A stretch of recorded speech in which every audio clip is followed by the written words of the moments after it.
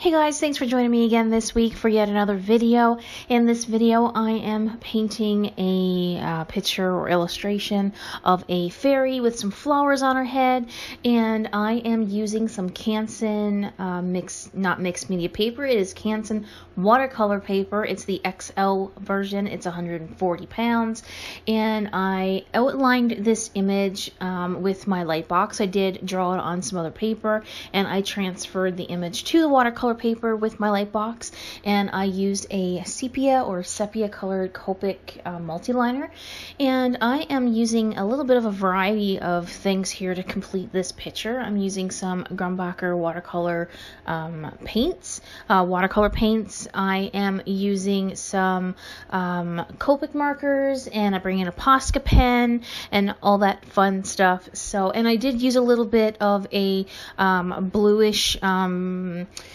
the Finetec paint that I have, not the iridescent, the pearlescent Finetec paint on her lips.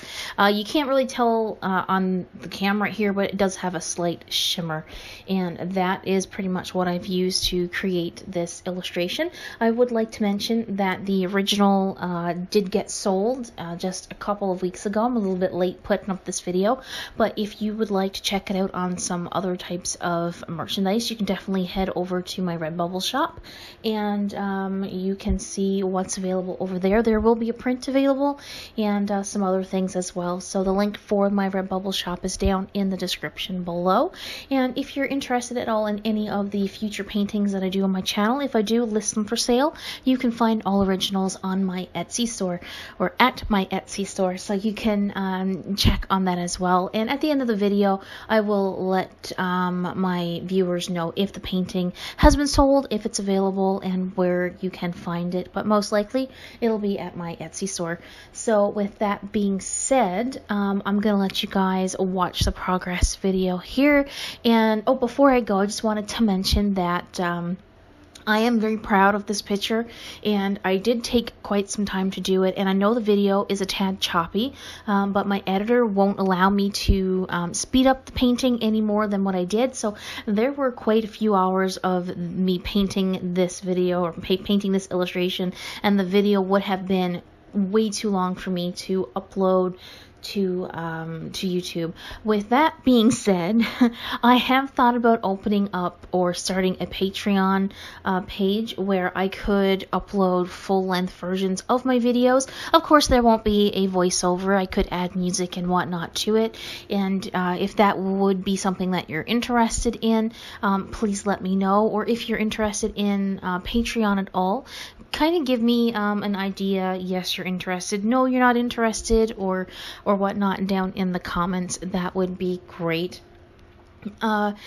With that, I'm gonna leave you to watch the video here, and I'm gonna add in some nice calming music in the background, and I hope you guys enjoyed the video. Don't forget to check out all my links down in the description below, and as always, if you have any questions or comments or suggestions or what have you, you can leave those down in the comment section below. Alright guys, I hope you're having a great week, and I hope you'll have a great weekend, because I know this is Friday or Saturday maybe for some viewers, and I hope you guys are having a great weekend. My question before I go, I forgot, we have questions at the end of the videos now.